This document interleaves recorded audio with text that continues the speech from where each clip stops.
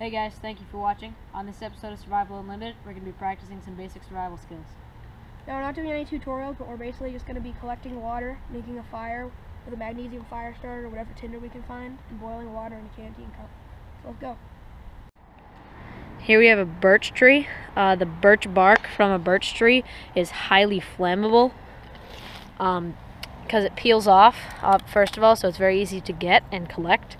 But it's very flammable because it has oils in it that can catch fire very quickly, especially from a spark such as magnesium fire starter like we're using.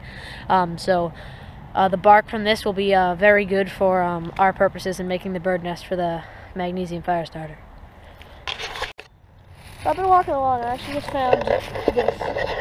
It appears to be a glass jar, but when you actually grab it, it's really just plastic. It's kind of a shame. Anywhere in the wilderness, almost anywhere in the world, you can still find human trash. But anyway, we can use this. We could use it for boiling water, but you'd have to be kind of careful with it to only get the flames on the bottom. But we can also use this for just storing water in. This would definitely be great for carrying water on the go, even if it doesn't have a lid. So I'm going to bring this back to camp with me. Hey guys, I'm just on my way to a small stream over here. Fill this up with some water to boil. There's actually a small, very thin, slushy sheet of ice over this pond. Well, I wouldn't say pond, small rain runoff stream. So it's still cold even though it's spring. So I'll try to get as little mud in it as I can. Of course, there's really no way to avoid it. Alright, as you can see, there's a bunch of, little crap and dirt and stuff like that, but, we'll probably just filter it through a bandana. That should get most of that out.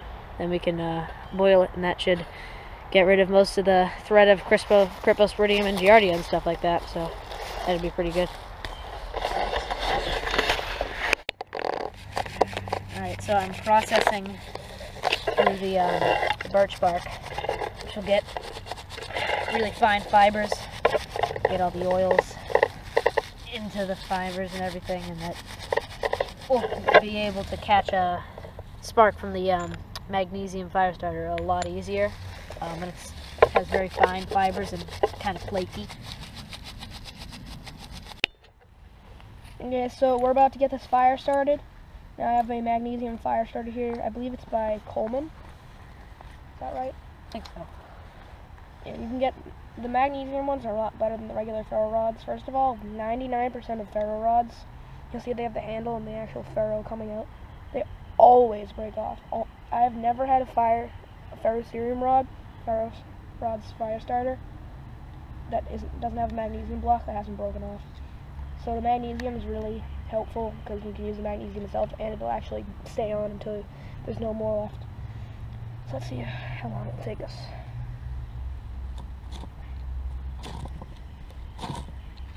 There goes third strike. Now, you want to make sure that you get flame on the full extent. And if you see this white smoke over here, that bright white, that's from moisture. But yeah, if you do it right, then you can quite easily get a flame with the magnesium fire starters. Now it's going to get some wood on top of this.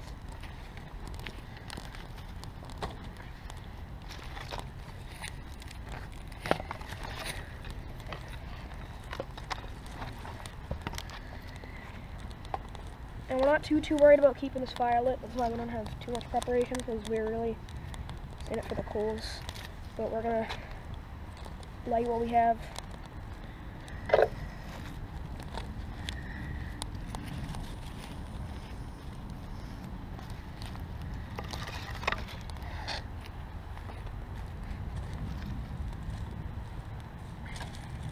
Basically what we need is, once all of this dies down and there's just a few burning embers and mainly just hot coals, we're going to be able to use that along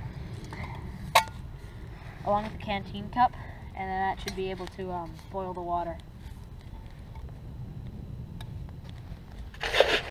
So now what I'm going to do is, as you saw earlier, I carried the water over in the canteen cup, and it was quite filled with dirt and other crap.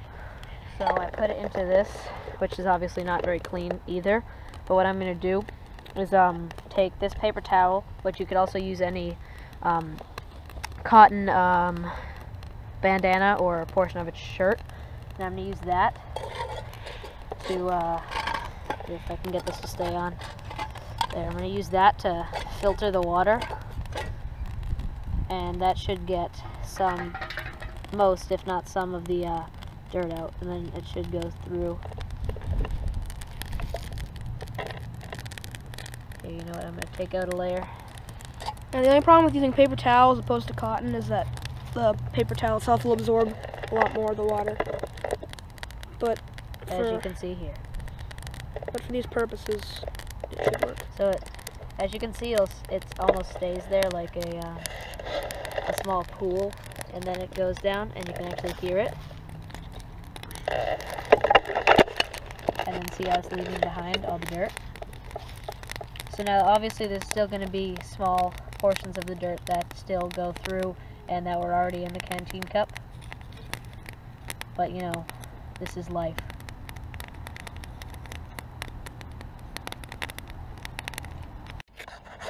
Alright, so I'm just going to place this down there.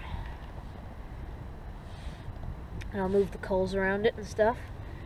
And the reason you want to use, of course now that I'm saying this we're getting flame, but the reason you want to use coals instead of more direct flame is because when you use the direct flame, it will char the metal of the canteen cup.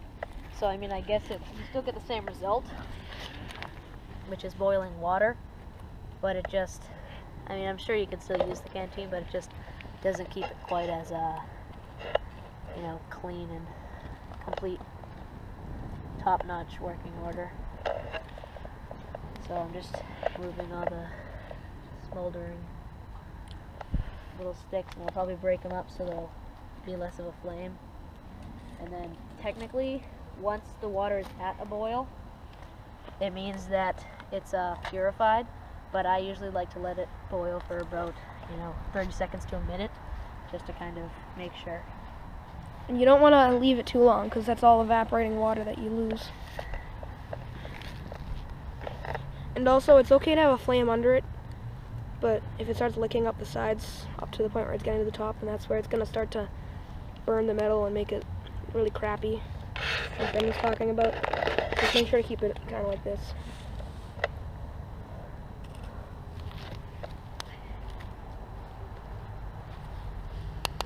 And we'll turn it back on when this gets to a boil. It starts to bubble. Now, a good way to get the boiling to go faster is to add some heat inside. So what I already do is I put some pebbles in the fire, and they've been heating up in the coals. So here's one right here. And obviously it's hot, so I'm not going to pick it up with my bare hands. But just literally just drop it right in the fire, and you hear it steam. So that's adding tons of heat, and it's going to really speed up the process. So I hit a couple more rocks in here. They're just little pebbles, so if I find them, I'll put those in too. Okay, so it got to a boil, but our camera ran out of battery, so we had to grab a new battery. So it's since cooled down. And as you can see, we have mostly all coals and ashes here. So now that it's cooled down, we're just going to take a drink.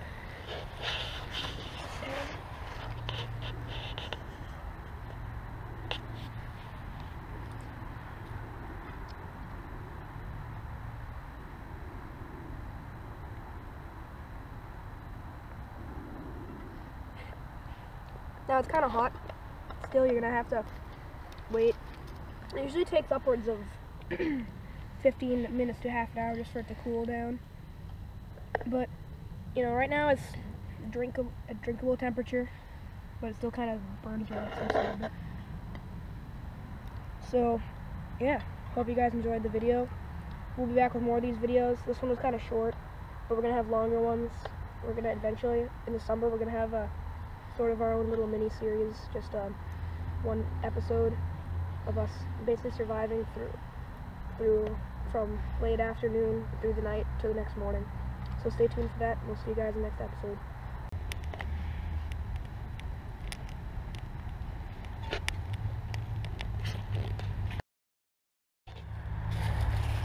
So this is just a little bit of a bonus scene, but today I'm going to teach you how to do a little bit of a whistle with just your hands.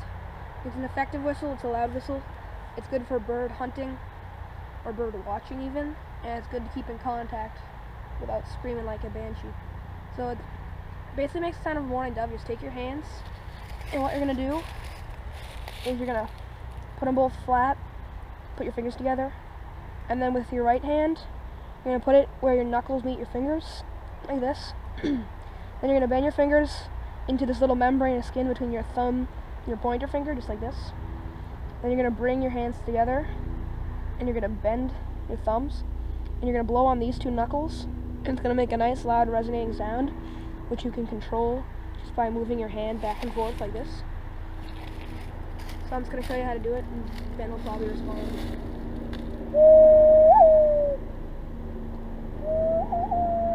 There he is.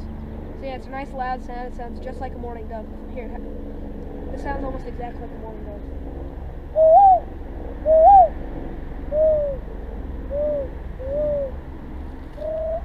And then there's Ben making sort of a pigeon noise.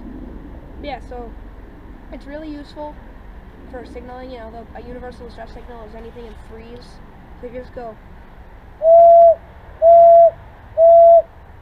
then that's a good way to, or you just do SOS. But even though it's not necessarily something that I was going to put in this video, I just thought it'd be cool to put in. It's a really good thing to know.